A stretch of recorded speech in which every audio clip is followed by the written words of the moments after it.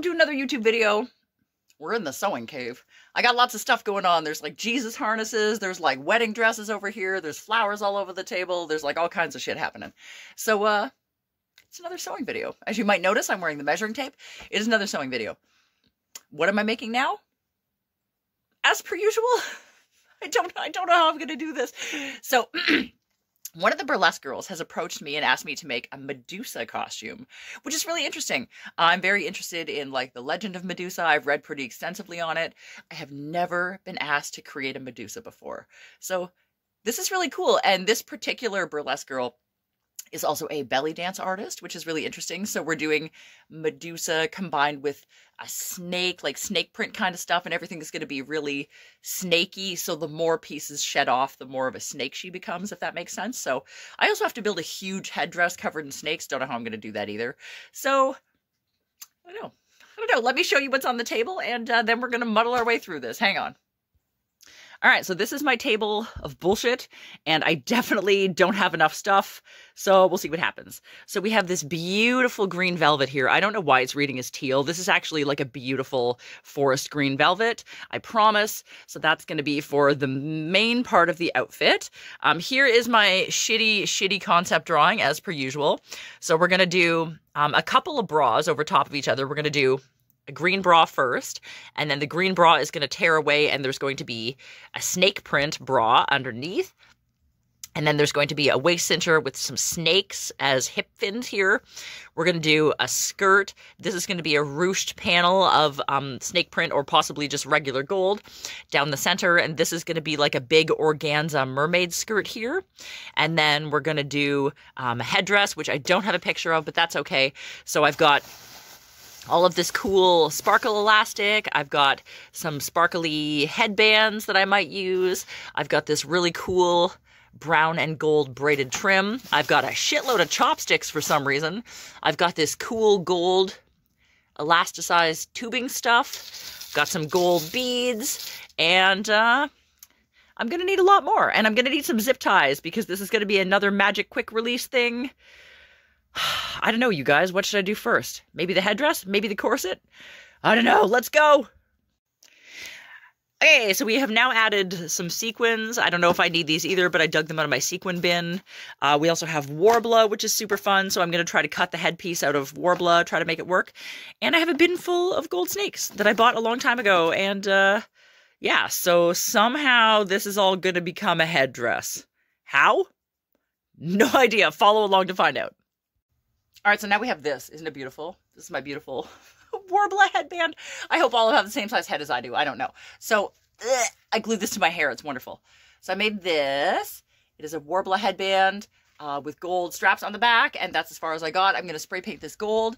And then I also have, can we see it? There's a box full of chopsticks. I'm going to paint them gold too. And we're going to start constructing this stupid thing. Hopefully this works out. Is it going to work? I have no idea. All right, so now we have this. This took longer than I would have liked, but I took all these and I cut them to different lengths, and I added sequins and jewels and stuff. So now the plan is to try to attach this to this, and then start adding lots of snakes. We'll see. Long way to go. Well, now we have this. I don't want to talk about how long this took. It was horrible. Yeah, so we have that, which is definitely terrifying, and I'm definitely going to add some more glue. And also, I found some more random stuff. I found some chain. I found this green jewel, which I thought was really cool, which a friend of mine made. I got these bead things that I thought were very snaky, and I got this bag of gold prongs that I've had for a while that I thought might be helpful. So, I don't know. Keep decorating. Well, you guys, I think the headpiece is done. Pretty cool, right? Considering I just made this out of like chopsticks and bullshit. This actually, and it's really like, I thought this was going to be unstable. It's not. It's very solid on the head. Like this is cute. This turned out cute. If I ever need to be Medusa, maybe I'll make me one of these. Now I guess I gotta go work in actual fabric, but this was fun. I haven't made anything like this in a long time. This was a lot of fun. Now, outfit. You guys, well, I made this part. So this is a panel skirt that's going to be under the regular skirt as a reveal. This looks really dark, but this is actually green velvet. It's actually beautiful green velvet. And then we've got the gold snake print. So this is the front, and then it has these little black glitter elastic straps on the sides. And then this is the back, which is essentially the same, but wider. It's flipping around on me. That's fine. On to the next thing. Okay, so now we're here. What am I doing? I have no idea. This is like part of a pair of panties that I cut out. This is also green. I know it's so hard to see, but that's the green velvet. So that's part of a pair of panties there. I've got some of this that I'm probably going to use on it. I don't know. There's also some gold, but I got to get more. And then these are corset pieces, which I don't know what's going on with. This is going to be part of the front of the corset, also in green velvet. I don't know. These are all cut out in green velvet. So I'm still waiting on some gold ribbon for that, and keep on keeping on. Well, now we're here. These are pinned. They are not sewn, but I think they look pretty cool so far. Got the sparklies going on. And then, gotta go around the back. Get to see how bum. So here's the back. It's got an O-ring, and it's got these cool straps that go all the way under the butt. So, I think they look great. I just gotta sew them all together, which is annoying, and I'm gonna get stabbed by 800 pins, but like, so far so good. The panties are done. The panties are done. Don't they look nice? Wow, this is not focusing very well. So yeah, anyway, the panties are done. That is green velvet in behind there. I think they look gorgeous. Now, pile of corset bullshit. All right, now we have this. I don't know. It's something. It's coming. All right, so we're back to the panties. She came for a fitting, did not love that these ones were gold, thought it was too much gold, so we switched them just to black and green with just the gold snake print front. So here's the panties. I've also done a little bit more on the corset, so I've got, this is the lining, I guess in middle section, whatever. It's got the waist tape pinned into it. Here is the corset sides as they look so far, which look pretty great. I've got the black sparkle trim sewn on there. So yeah, so I'm going to put this on hold because we're still missing a few pieces and go to something else for a minute. Okay, so now we're here. This is hopefully going to be the wiggle skirt. So the panel skirt that I showed you is going to go underneath this. The panel skirt is no longer here. She has taken it home to practice in. So we're just hoping for the best because we're running out of time. So this is going to be from the waist to the knees. And then I cut out this front section, which is this. That's what I cut out. This came out of there. This is going to be a waistband, which isn't done yet. This is a gold panel, which is very much longer than that, but I'm going to ruche it and try to stick it in there. Can this fabric be ruched? I have no idea. We're going to find out. So wish me luck, you guys. And then I got a shitload of gold organza here that I got to figure out too.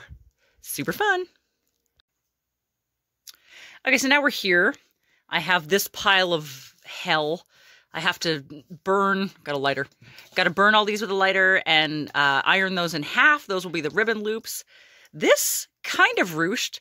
Ruching foil applique fabric is a bitch, by the way. Did not enjoy that. So this has to be put here. I've got these big, long, industrial 2-foot zip ties. I don't know. Is it going to work? Who knows? Well, now we have these.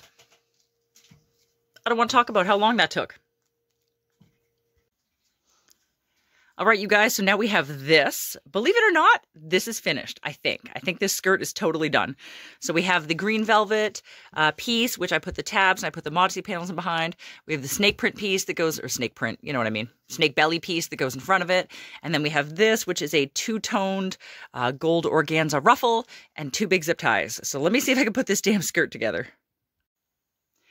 All right, so now there's this, which I have to do something about these, obviously. I have to get rid of them. Those are ugly, but it's done except for that, I think. And now comes the part of the video that requires me to take my pants off. But I made a joke with Jessica. I said it's not a real sewing day unless someone takes their pants off in the basement. And today that's me. So that's happening. Okay, so now we have this, which is pretty great. It's on my body, so it's supposed to pool all over the ground like this, plus Olive will be wearing heels. Now pretend I'm much more graceful and coordinated, okay? I know it's huge suspension of disbelief, but if I was Olive and I was very graceful and I was doing belly dance the way she does, then she's going to bend down and remove this first. So this is going to come out like this. Shh, it's great, I'm graceful. Okay, so that is gonna be, and then hopefully this will work. Wish me luck, internet. Okay, 1, 2, 3. Magic! And also I'm wearing leggings, surprise! All right, so I decided to go back to the corset. So I've got all these little asshole loop things put in. Oh my God. Got all the boning in, which is great. So we're here, so I still have to bind it, put in the 2 modesty panels. So this, if I mathed correctly, which I might not have, this should be the same width as that. So when they're together, it will look like this. So far. And there's going to be a bra up here, which I haven't started. Bra coming next. But first, finish the corset. Oh my God. All right, you guys. The corset is done. As done as it's going to get. Look at the waist. Look at this waistline. My goodness. And back. Can you see the back? Hang on. Hang on. Can you see the back in the mirror? Kind of? Not really. Not really. No, I'm Jessica's going to hate that video clip. Sorry, Jessica. In advance. Anyway. Corset. Looks super fun. Zip tie, not holding up too well. Got to get a better one. But we're going to try this anyway. Hang on. With this shitty zip tie, this should be in here, but we'll see. Ready? Okay. 1, 2, 3.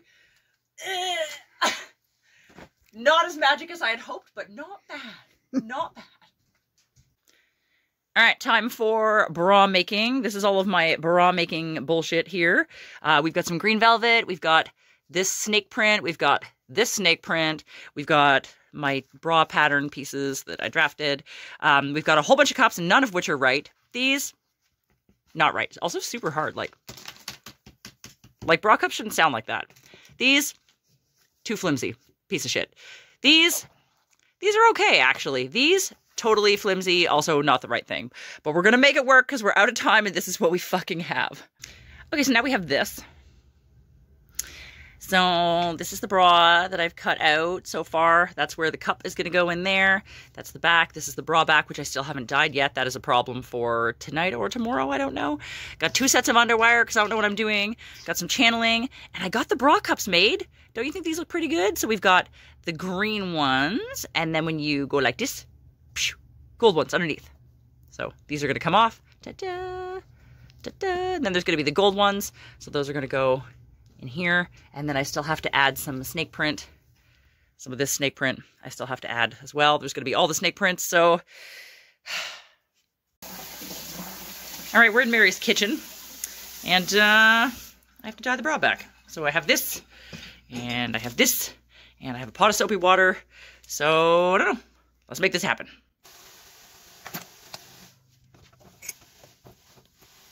Well, we have the bra back. That's not bad. That is not a bad color match considering. It's not exact, but it is damn close. So we're here. Excuse me. We're here. I'm just hitting puberty on the bra. Got to hand sew in a bunch of domes. The cups. Still going. The bra is done. The bra is done. I'm so excited. It turned out so good. It looks like the boobs are huge on it because they are, which is really weird. So these are all snapped together, and then secretly the other cups, shh, they're hiding under there. So when she goes, wah, and rips these ones off, the gold ones will be underneath, and then she's going to rip those ones off, and then it's all boobies because yay burlesque. Gloves. Gloves. Da da da. Da, da, da. Oh my God. It looks awesome. I'm so excited to see it on stage. Me too. Well, you guys, Medusa's gone. Medusa has left the building. We did a few minor alterations that she wanted done, just like aesthetic things to it that I didn't show you guys, but now it's finally time for us to see it on stage. I'm so excited. This has been a long process.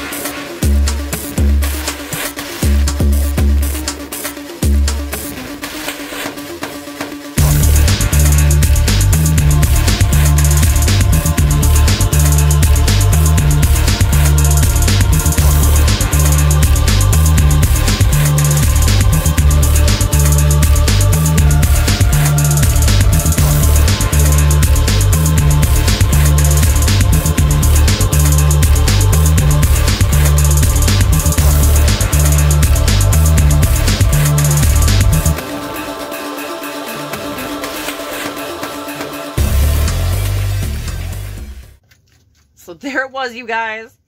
Can you imagine? I was going to say, did you see that? But of course you saw that because you watched the video, because we put it in the video. So, not gonna lie, I was really nervous about Medusa being on stage because that's very different for me. Like, building something like that is something that I haven't really done before. I wasn't really sure about the tool. I wasn't really sure about the colors and gold. Honestly, I wasn't really sure about any of it. But, like, Jesus, right? I mean, that was a showstopper. Like, honest to God, we were in the audience. Obviously, we're not now. I'm back to sewing. This is the next day. But I was, like, the entire audience was, like, laser beam focused on the stage, and I could just I could hear people whispering like, holy shit, like, holy shit, holy shit. And I was like, you are not wrong. You are not wrong, people. Like, she killed that. I don't think the world existed for the entire time that Olive was on stage, because that was something to witness. Obviously you don't get the same gist as we did in person. The video is great, but like in person, the energy in that room was nuts. It was incredible, and I am so honored that such talented performers trust me to make them outfits like that, because that was something else. So I hope you guys enjoyed it. I sure did. Oh my goodness. If you want to follow me on social media, Olive on social media, we're going to put that all below. All the things. If you want to like this video, that would be amazing. Subscribe to my channel if you haven't already. Also, Olive Von Topp is an amazing life coach. She does a lot of like really cool like self-help and like setting boundaries and all that stuff. So if you follow her on Instagram, if you need help with any of that, she posts it. Like, it's awesome. She's a very awesome person, talented in many directions. So I hope you liked it. If you did, follow us, stalk us, as they say at the drag shows, all the things. I'm too flustered. That was amazing. I'll see you guys for the next sewing video. There's more of them coming. Get ready.